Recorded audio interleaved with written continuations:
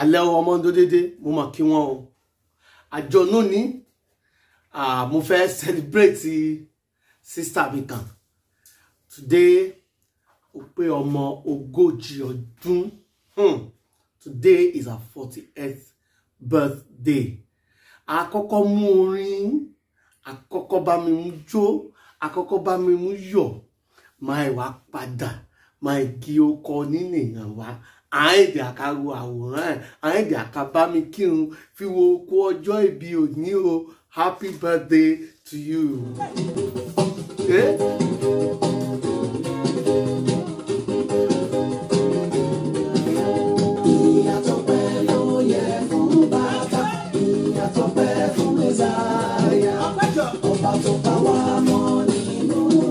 Ọba yóò pa ẹ mọ́ àdàbà mú ìyìn àtọpẹ́ kò Jèhófà lókè.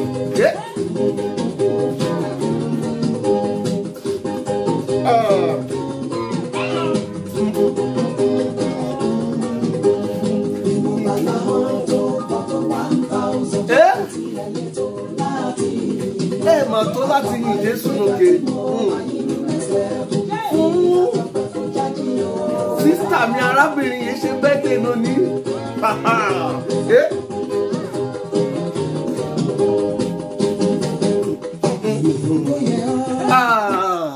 You know, so interesting. I'm a dúpẹ́ lọ́dọ̀ Ọlọ́run. Today is the 48th birthday of no other person than Dr. Mrs. Jumoke Abosede Ale. Happy 48th birthday to you. Wo kú ọjọ́ ìbí òní o. Dede àwọn yóò mọ̀ ẹ́ mọ́ mi ẹ́ dí bá wọn mú èdè ìdòdí mú kí ẹ fi wo mọ̀ kú ọjọ́ ìbí òní o. Fi òní ó ṣọjọ́ yóò sàn náà ẹ. O máa dúpẹ́ o. Happy birthday to you, Dr. Mrs. Jumoke Ale. Ọmọ Bami Emmanuel Okunbolade, Sister Fragile. Happy birthday to you. You know, it's so wonderful seeing you celebrating 48th birthday. So with all my family members and every members of Akinfes and the Ogunda race, they wish you happy birthday.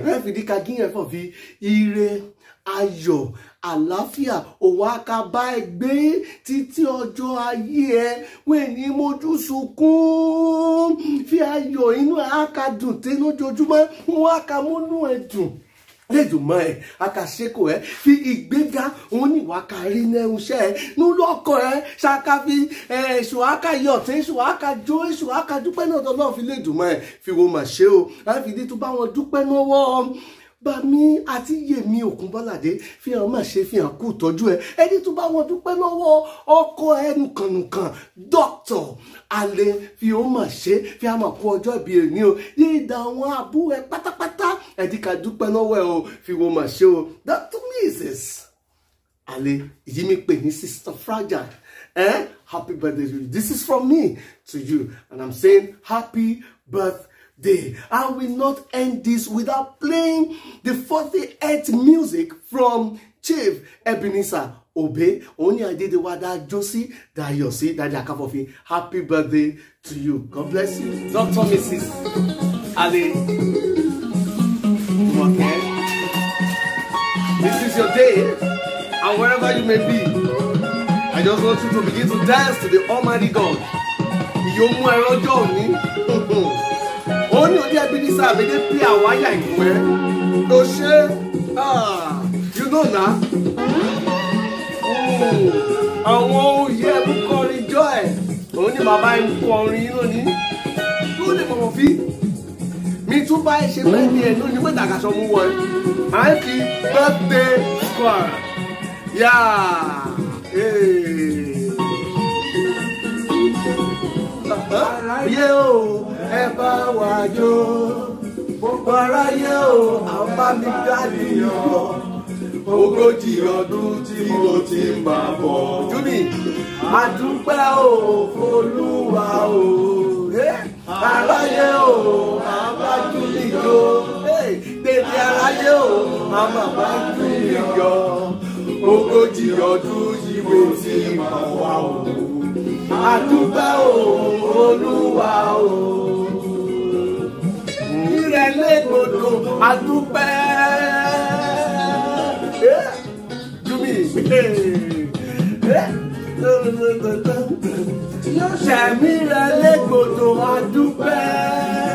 Listen to this. Ẹ jẹ́ ká kọrin sólúwa. Elédùmarè. Jummie. Ọba tó tọ́. Sílé ayé. You have a purpose on the face of the earth. Sílé ayé. Sílé ayé. Dr. Mrs. Ọba tó tọ́. Sílé ayé. You are the daughter of today. Congratulations. Right there. Happy birthday to you.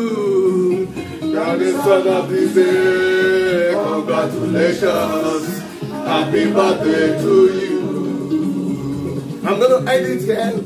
This is for you now. This is for you. Don't miss it. Aha. Come on.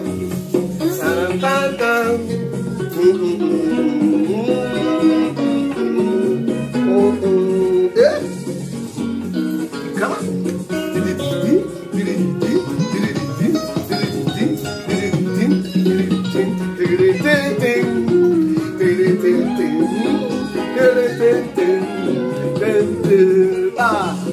Happy birthday to you. Happy birthday to you. Carry cover.